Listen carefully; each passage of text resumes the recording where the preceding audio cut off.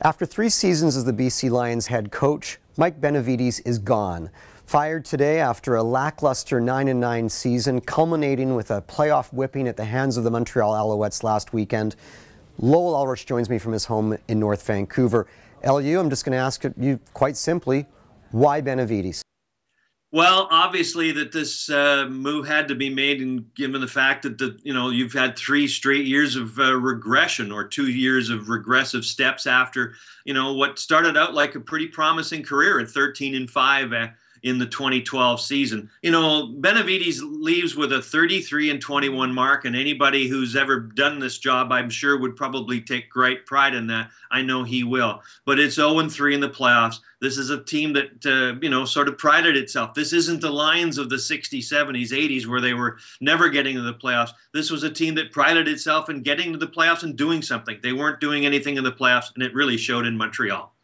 LU, for a guy who's just been fired, Mike Benevides did have quite a bit of success. You mentioned his 33-21 regular season record and the 3 years as head coach. In the previous, I believe, 4 years as defensive coordinator, he led the Lions to a Grey Cup. Prior to that, he was the Lions special teams coordinator and won another Grey Cup then. He was obviously doing some things right. In hindsight, in 2012, was he the right guy for the job to succeed Wally Buono?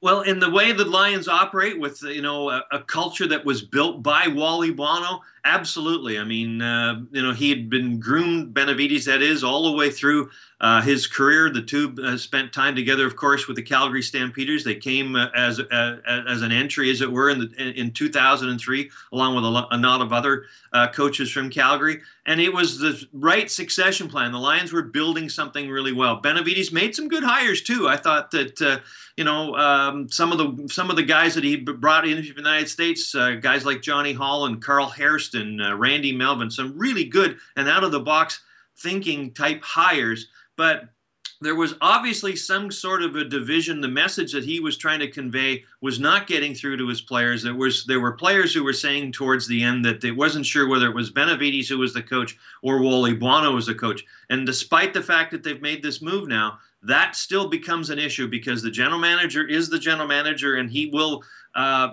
set the tone for this franchise for whoever is the head coach going forward. Okay, LU, finally, let's talk about what's next. Interesting situation in Vancouver. Of course, you've got the Vancouver Canucks, who no one expected to be fighting for top spot in the entire league, and that's what's happening now. You've got the Vancouver Whitecaps, who made major inroads in the 2014 season. And so where does that leave the BC Lions now after this mediocre season they had? And what do they need to do if they hope to capture some of that limited buzz that's available in this market? Well, what you do is what they did, and that was to make a head coaching change. I mean, clearly the Lions got the message from their fan base, many of whom wrote not only to them, but to the province and theprovince.com, saying we're not coming back if he's coming back. So, I mean, there is a bit of a reactionary sense to this.